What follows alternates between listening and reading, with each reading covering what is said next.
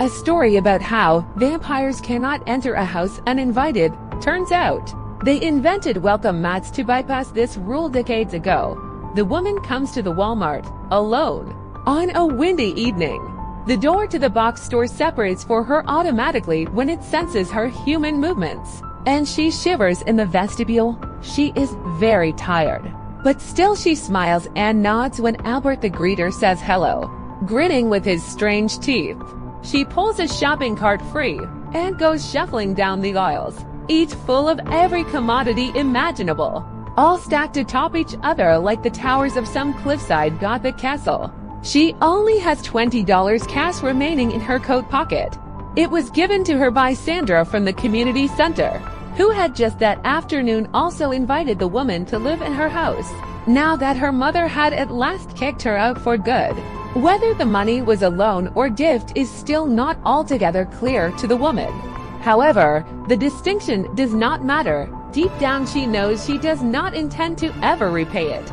My spare room isn't much bigger than a closet, but this is to help you make it feel like it's yours, Sandra had announced. When she pressed the crumpled bills into the woman's hand, get yourself a new little dresser, some sheets, and whatever else it will take. I'll help you set it up tonight after work.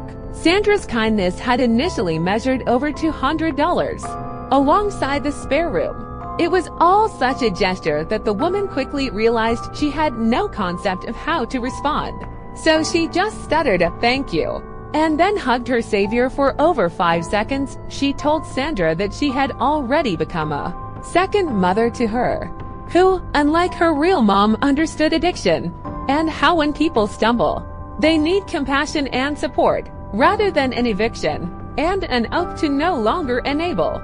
The woman promised not to waste the opportunity Sandra had given her.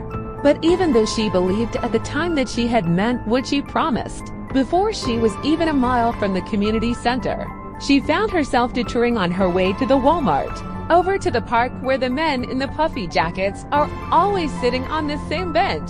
Soon enough, almost all Sandra's money was gone, and now, meandering through the endless Walmart aisles, stuffed full everything a human being could ever covet, the woman encounters the sheets and the small dressers and the prices on them. She begins to cry. "Are you all right, miss?" Albert the greeter asks, mincing toward her. He is very old and his skin is quite pale, even under the fluorescent Walmart lights. Usually the woman would lie to a stranger and send him along after being asked this sort of question. But with Albert, for some reason she does want to dismiss him so summarily. Perhaps it is the lilt in the frail man's voice, or perhaps it is just the frantic desperation of her situation. Regardless, the woman feels compelled to tell him an intimate truth. "I think I just ruined the last chance I had at a decent life," she says, wiping her nose on her sleeve. "All because I can't control myself.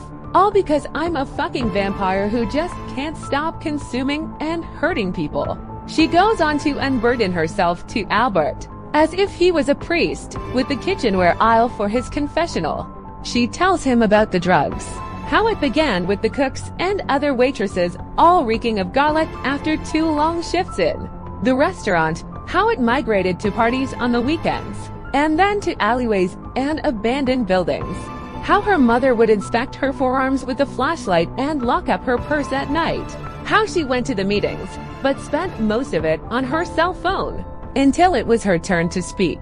When she would stand before the crowd and just lie, she tells Albert about Sandra, and how she doesn't even know what she's doing in the fucking Walmart since she has no money left, and will never again be able to look that saintly woman in the eyes.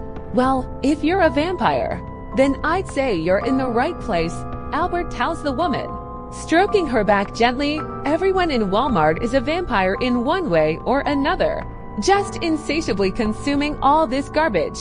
But, you know, maybe being a vampire is the highest, best thing anyone can be these days. So maybe you should just stop fighting against what you really are. The woman chuckles a little. The old man is more pragmatic than she would have expected. "That's all well and good, but it won't exactly help me find a place to sleep tonight, now will it?" she asks. "Oh, I don't know about that," Albert responds, I think if you really wanted to, you could still find a way to lay your head at that Sandra lady's place.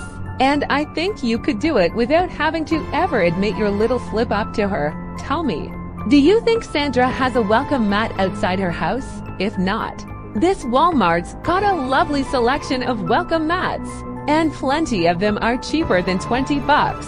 Maybe all it will take for you to get yourself into Sandra's house tonight is laying down a welcome mat beside her door. The woman looks at Albert with a furrowed brow. Okay, now you're not making any sense. What does a welcome mat have to? Albert puts his wrinkled, liver-spotted finger on her lips. He leans in and whispers in her ear. Her eyes go wide.